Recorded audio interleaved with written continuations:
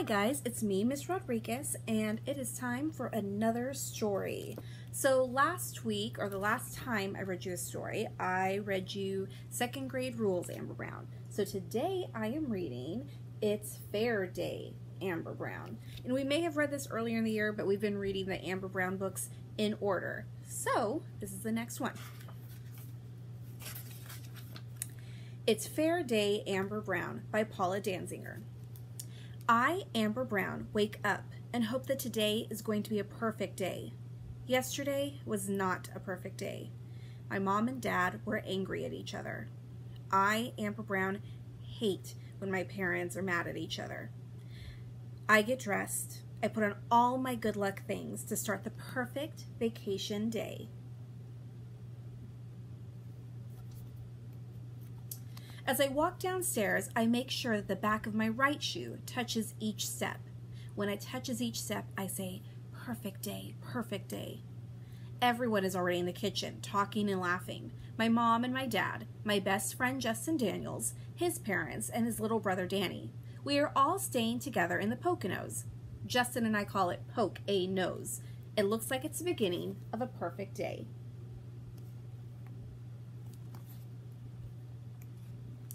I pick up a box of Crunchy Munchies, my favorite cereal. It feels empty and I shake it. No sound. I look inside and it's empty. I look again. Someone has eaten all of my cereal. It's like Goldilocks and the Three Bears, Danny yells. Everybody laughs except for me. What if not having my favorite cereal means that today is not going to be a perfect day? I, Amber Brown, look at the table. Justin's bowl is overflowing with Crunchy Munchies. And then Justin burps. Justin, his mother says.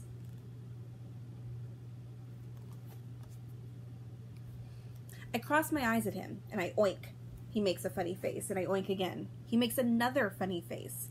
I bet he thinks I'm just gonna forget that he's eaten all of my cereal and maybe ruined my perfect day. Well, he's not just a pig. He's a pig that's in trouble. I wanted to eat some and then make a necklace out of them, I say. Girls, Justin says, and he puts a spoonful of Crunchy Munchies in his mouth. He reaches over and takes food off of Danny's plate. Why don't you just make a necklace out of toaster waffles instead? Sometimes he just drives me nuts. At home in New Jersey, Justin and I are best friends, and we live next door to each other. I am an only child. Here in the Poconos, we are all in the same house, and I don't feel like an only child. Justin slurps his milk in his bowl. I make myself a peanut butter and jelly sandwich, and I ignore Justin. Danny twirls around the room pretending to be a top, so I ignore him too. My dad stands up. I'll go to the store and pick up more Crunchy Munchies for Amber. Philip, sit down, my mother says. I know what you're up to. You want to go to the grocery store so you can call work. This is your vacation. You need to relax. My dad sits down again and sighs. I sit down and start eating my sandwich. Justin looks at me and crosses his eyes. I cross my eyes back at him, and then I look at my parents. My dad looks as if he's trying very hard to stay in his seat and not call the office. My mom looks as if she's trying very hard not to be annoyed at my dad, that he wants to go to the office and call on his vacation. But I know that she is. I cross my fingers and I make a wish that my parents don't get into a fight. Then I put my head down on the table and I hear the sound of something scraping across the table towards me. I lift my head and I look.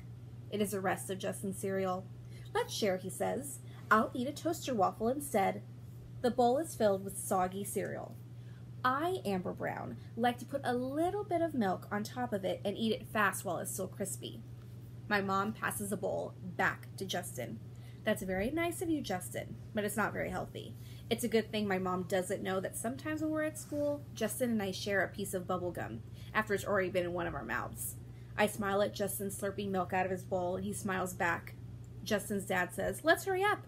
We should leave soon for the fair. The county fair. Rides and games and lots of food. I, Amber Brown, am so excited. Look, Danny, I say. The sign says, welcome to the county fair. I can count, Danny says, jumping up and down. 1, 2, 7, 4, 11. County, I try to explain, not counting. County, county. Danny jumps up and down again. 1-y, 2-y, 7-y, 40, 11-y. Justin looks at his little brother. Bean brain. Justin, Mr. Daniel says, no name calling. We go into the fair. Cotton candy! Danny runs over to the booth and we all follow. I'll buy one for each of us, my dad says. That stuff is disgusting, my mom says. My dad buys it anyway. My mom throws her cotton candy into the garbage, and suddenly my cotton candy doesn't taste so good. So we go to the barns. The animals are cute, but the barn stinks. Sort of like Danny when he needs a diaper change. Kind of like now. Look at the load that tractor is hauling, my dad says, pointing to a huge machine. Kind of like my brother, Justin says, holding up his nose. Mrs. Daniels picks up Danny and takes him off to change him.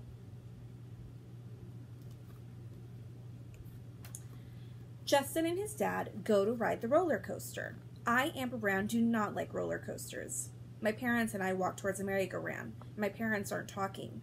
I, Amber Brown, talk a lot to make up for the quiet. You know, when you're my size, you see lots of kneecaps and rear ends. Amber, my mom laughs, that's not very polite. But it's true, I say. My dad kneels down until he's about my size, and he looks around. You're right, Amber. Sarah, take a look. All knees and rears. My mom looks down at both of us and joins us. This is the best time we've had together since our vacation started.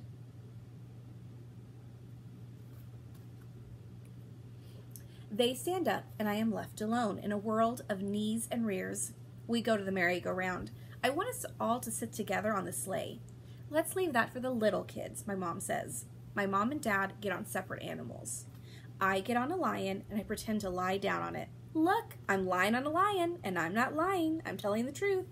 And we're all animals in a line, my mom says, laughing. The merry-go-round starts, and I pretend to be Amber Brown, queen of the jungle. The merry-go-round stops, and we all get off. Neither of my parents look at each other, and neither is saying anything. Maybe that's better than fighting, but it's definitely not perfect. We're back, Justin says, coming up with the rest of the Daniels family. Hot dogs, Justin says, pointing to a booth. We all get hot dogs. I name mine Rover, but then I can't eat it. My dad eats Rover. I'm never going to name a hot dog again.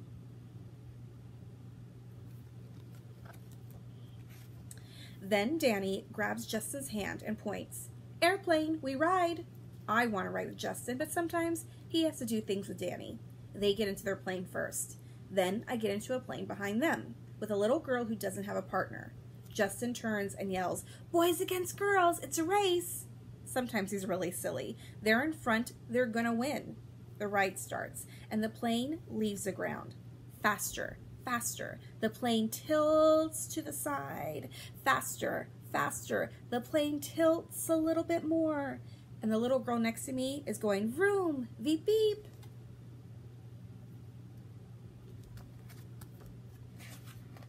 The plane starts to slow down. As each one reaches a platform, the kids get off. Justin and Danny get off ahead of us. I just know he's going to say that he won. I take a closer look. Justin does not look very happy, even though he's won. In fact, he looks very unhappy. He has throw up all over him. Danny has throw up coming out of his mouth and all over his clothes.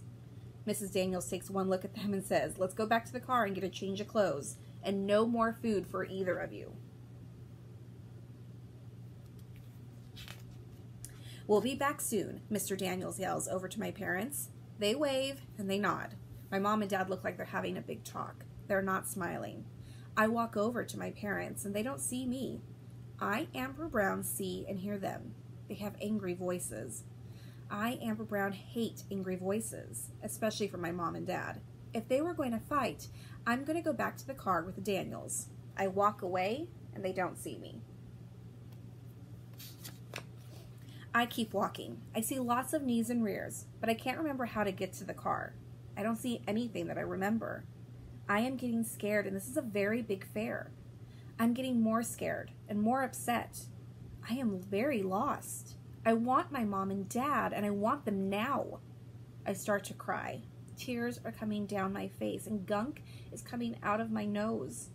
I, Amber Brown, don't even have a tissue. I see a family eating at a picnic table. I go over and I ask them where the cars are. The mom asks if I am lost. I nod and I cry some more. The dad says, "Wait right here. I'll go and get some help." The mom takes out a tissue and wipes my eyes. She gives me one and I wipe my nose. The dad comes back with the policeman. "We'll take you to the lost and found tent," the policeman says. "Don't worry, we'll find your family." I thank the family and I wave goodbye. The policeman takes me over to the tent. "Will the parents of Amber Brown please come to the lost and found tent by the front entrance," the lady says over a loudspeaker. In a few minutes, my mom and dad rush in. They pick me up and hug me. I'm crying. My mom is crying, and I think my dad is trying not to cry. "We were so scared," we all say at once. My mom sniffles. "Amber, honey, we thought you were with the Daniels. When they came back without you, we were so worried. We've been looking everywhere for you." "You were fighting," I said, "so I went to go look for them." My mom and dad look at me and then look at each other and then back at me. They say how they are sorry and they hug me all over again. The Daniels rush over. We hug, except for Justin. He makes a face at me and I make one back at him. And then our families make a plan to meet in an hour. The Daniels go to the farm machines. We go to the game booth. I hold my hands with Mom and my dad, and I think about being so happy that it will spread to both of them. "Look," my dad says, "basketball. I used to be pretty good at this." We walk over to the booth. My father puts money down and picks up the basketball.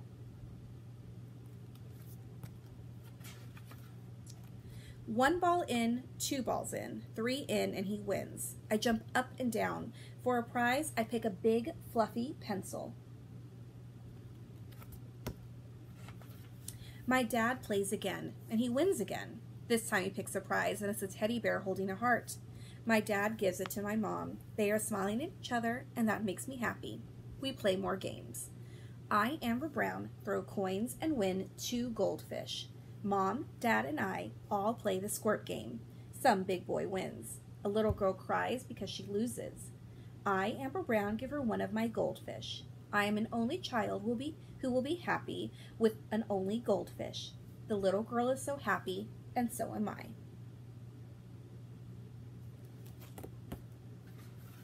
Today is fair day, and it turned into an almost perfect day. So guys, I hope you enjoyed It's a Fair Day, Amber Brown by Paula Danziger. Next time, we'll be starting a new chapter book. I'll see you guys soon. Love you.